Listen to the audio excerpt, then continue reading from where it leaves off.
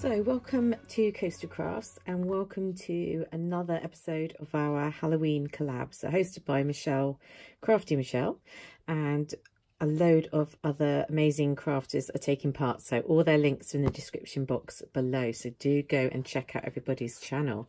But today I'm working on a coffin with shelves. So we're going to put things on the shelves. And I'm going to show you through most of the process. But first of all, I cut out all the pieces just from this bit of card. So this is just it's not chipboard, just to make my life easier for cutting. It's more like cereal box card or back of 12 by 12 paper pad, I think is what more likely was. So I cut out the pieces and taped it together using this great black, I don't know if it's masking tape, it's quite sticky masking tape, but you can pull it off. And I love this. I picked it up at a craft fair once and I've just used it loads whenever I'm putting sort of chipboard and things like that together. So it is sturdy enough with that, but I think I'm going to want to paint it. I've decided that what I am going to do is I'm going to actually decoupage over it in just sort of white tissue paper, or just a plain colour, and then paint it just to give it a bit more strength and make the base a bit smoother where it's all been taped. Well, it probably won't be smooth, it'll probably give it more texture really, knowing the way that I put on decoupage paper. But yeah, that's my next step, so I will come back once that's all sorted. So I've just covered it in a layer of tissue paper, which will give it a bit more stability and also an interesting bit of texture, just where I've not done it in a perfect way. And I was thinking about what colour to paint it, and I think I'm going to go for black, as it is a Halloween one.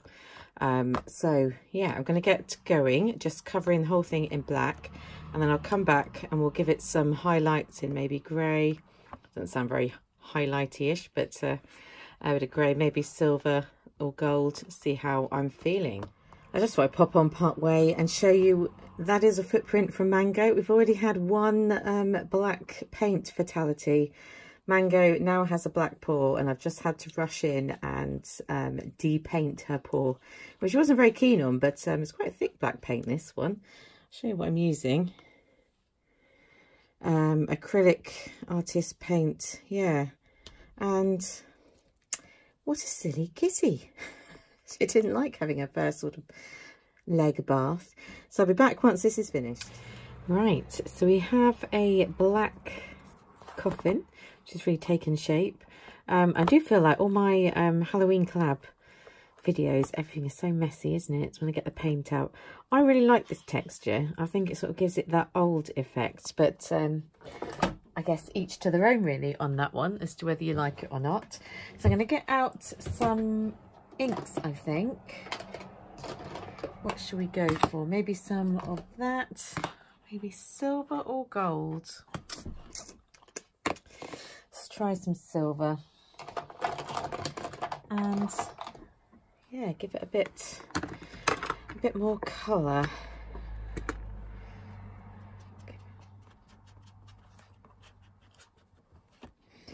So I love these Midas Spectrum Noir inks. I wasn't sure if I would be able to find a silver or gold, like a metallic ink that really shows up, but it, you know, it really does. Just going to add a little bit over the top. And that's where the whole thing of having the creases just makes the, it really stands out when you add the inks to it. Almost if it's all flat. Doesn't have such an impact. Obviously this brush is not going to get in there very well, is it? Let's try something different.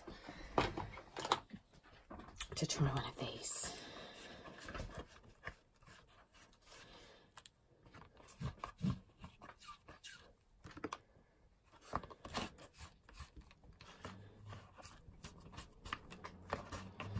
So we're getting a bit of, I've got the window open now because it's actually quite warm. And it's always kind of warm in our house. But when this house is, it's quite a new house, it's permanently hot. But then I used to live in an old house that was permanently cold, so this is definitely the better option. Oh, almost got stuck on there. So there we go, with a bit of silver. I'm going to add a bit of grey as well, I wonder.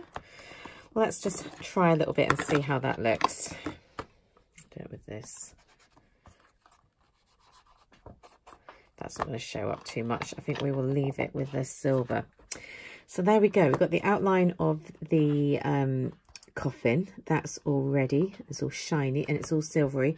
So now I need to get some bits and pieces to go inside. So I'll be back once I've collected my bits and pieces. So I'm starting to gather some bits and pieces. So I've got this little bottle and I've just added a bit on to make it look more like a Halloween bottle. I've got some flowers, I think in various sort of different colours. That'll be interesting for that. Some lace. Inside I've actually decoupaged a few spider webs because I couldn't resist. So I got gifted this napkin from Danielle Rose and we did our binder swap, so I thought that's got to be used. I've also got some leaves that I've just been adding a bit of silver to, so I think that might work a bit better with the colour scheme. So it's sort of going for kind of black, orange, purple, maybe some green in there as well, so we will see. I'm going to start putting this together and yeah, come back and sort of show you as I go. So there we go. My spooky coffin has reached its creation, its finale. It's got some little bottles in there, probably of poison. It's got cobwebs that have been cut out using my cobweb die. Let me show you. There's that one. It's got little glass bottles, some of which I painted. And various flowers. So I'll give you a bit of a closer look inside. So obviously I'm sure you're looking at this thinking, wow, I could do a much better job. I could do all sorts of things differently. So I'd love it if you had a go and created your own coffin with your own ideas, because I always think once you see somebody's, it really inspires you to create one of your own. So it's kind of spooky but not too scary, so it's okay for my taste of Halloween. We know I don't like anything too scary. And yes, so tune in next week to see what I come up with for the Halloween collab. I think we'll be on week 5 next week, so yeah, really jostling, it's really moving along anyway. Speak to you soon, bye.